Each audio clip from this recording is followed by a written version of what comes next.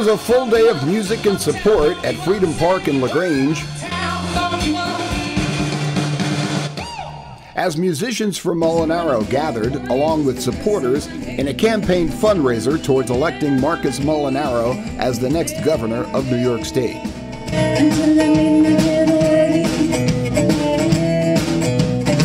We need a new governor, plain and simple. The governor we have now is not for the people, he's for himself. This is the same governor who said that people who hold conservative viewpoints don't belong here. Marc Molinaro, for the past 20+ years, has served people in Dutchess County, people of all parties. He has served each and every person who calls Dutchess County home with integrity, with honesty, and with passion. And that's why he continues to be reelected over and over again. He came up through the ranks, public service for everybody. He reaches across lines. He's a decent man. This governor promised a new day in New York. Instead, we are the most overtaxed people in America. We have among the most corrupted governments in America.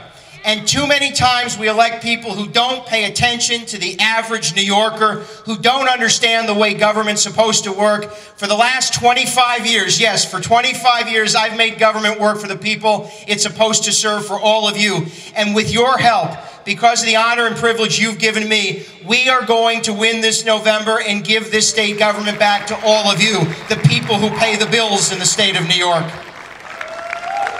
I came into office having to restore the county's fiscal condition and really have to bring people together to confront major challenges facing us. It is the same challenge that I think is before the state of New York. And I do believe that New Yorkers deserve a governor that will listen and learn from them, work to bring them together. And most importantly, a governor who understands how challenging and difficult it is to live in New York. So today on July 4th, let's declare our Independence Day. Independence from a government that taxes too much, borrows too much, spends too much. Let us tell the rest of the state of New York that we have inalienable rights and that this government is supposed to serve the people because it's of the people, by the people, and for the people of the state of New York. God bless, and thanks very much.